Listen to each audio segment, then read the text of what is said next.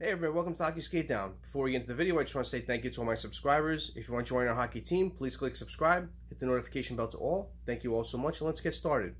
I saw something interesting, and I wanted to do a video kind of centering around what was said. So let me get into that, and then I'll discuss everything afterwards. Chris Johnson says on Sportsnet 650 that the Maple Leafs aren't actively looking to move Kapanen or Johnson because they like them as secondary pieces of their core. But if a team dangles a good enough defenseman, they could be convinced.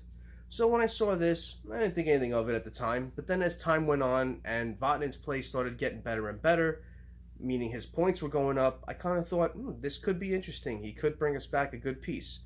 So when you're thinking about what he could bring back, could it be a second and a third, second and a fourth, a first and a prospect? I don't know. Nothing's been said of what's going on with him. You know, I did a previous video of Sami Vatanen and what the Devils might do with him. Will they try to re-sign him? Have they started engaging those talks about what they're going to do with his future with us? Maybe potentially doing another bridge deal? Or does he want to hold out and the Devils move him? Nothing's been said, but it's something that as the trade deadline comes near, we're going to have to seriously think about. So Sami Vatanen, again, is 28 years old. Last year, a $4.875 million cap hit. Last 14 games, he's got 12 points. Last 5 games, he has 7 points. And in 35 games this year, he has 5 goals, 16 assists, and 21 points. So he is producing well, especially on the power play. So when I saw what Chris Johnson said, I kind of thought that Kapanen would be an interesting piece if the Devils could kind of swing that trade with Toronto. And of course, Kapanen is younger. He is signed into another 3 years after this year. So the Devils will have to throw in other pieces to this trade if it does come down to these two names. You know, prospects or picks, you know, you name it. It's going to be something like that added with these two. Kapanen is 23 years old. He has 3 more years at $3.2 million. And in 42 games played this year, he has 10 goals, 13 assists, 23 points. And last year was his best year. He had 20 goals, 24 assists, 44 points in 78 games. So this is kind of the player that Shiro kind of looks to add to his team. You know, a player that's kind of hitting his prime, a player that's locked in for a couple more years. And especially with the Devils, we need help on that right side. You know, after Palmieri, you kind of really pick and put whoever goes on plays on that right side. So I think he would be an interesting piece at our depth going forward. So this kind of makes sense. But it's just, I started thinking around again, and I thought, if it might be Severson that goes, that could be a potential 1-for-1. Severson is 25 years old, so he's 2 years older than Kapanen. And Severson is, he's locked into another 4 more years at $4.16 million. And this year he has 4 goals, 8 assists, 12 points in 40 games. And his best year was last year, actually, 82 games. He had 11 goals, 20 assists for 39 points. So he's a good defenseman. He's a good right-handed puck-producing, point-producing defenseman. And he can help out Toronto, especially on that power play. So it's just interesting that these two names could help out a trade with Toronto to bring in forward help for us. You know, if it is Vatanen, I see more pieces added to a deal. Where if it's Severson, I can see it more 1-for-1. So I don't know what the Devils are doing.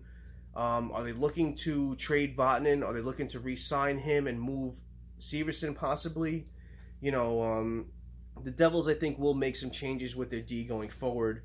Not necessarily now because they're playing a little better than they are, you know, a lot better than they were to start the season. But I think if they don't make the playoffs, I think they will start to unload some players. I don't think it's going to happen now because these players are playing well with Nasreddine as the coach now, so I don't see them move now. I just see them move more closer to the trade deadline. If we're not in a playoff position at that point or close to it, I can see them moved.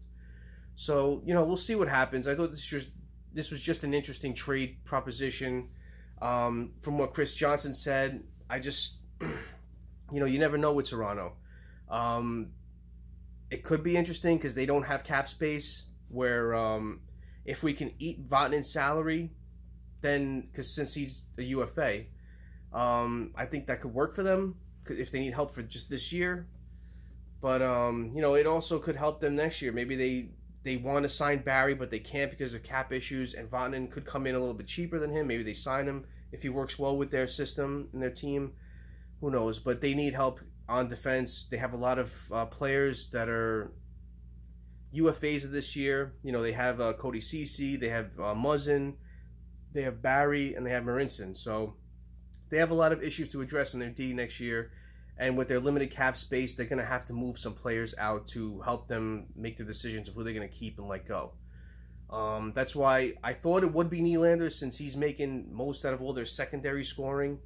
And but he's playing so well this year and clicking better with Tavares and all them. So it's leaving Kapanen, Johnson, and I think Kerfoot, I heard his name mentioned. So I don't see Kerfoot coming to the Devils because he didn't want to come here even after he was drafted. So, you know, I could see Kapanen being the best fit out of all those names mentioned. And, you know, we'll see what happens. I just thought it was an interesting thought at this time to do this, because when I saw that Chris Johnson, you know, mentioned that, I'm like, wow, this could be an interesting trade that helps out both teams. So, you know, we'll see what happens with this. I thank you all for watching. I'm going to post 2 videos here, I believe, of my last videos if you guys want to watch them.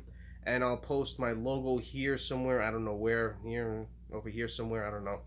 So if you want to subscribe, click on that and it'll bring you to whatever prompt it does next. So, you know, I thank you all for watching. Please like, comment, and subscribe. Have a great day tomorrow. Take it easy.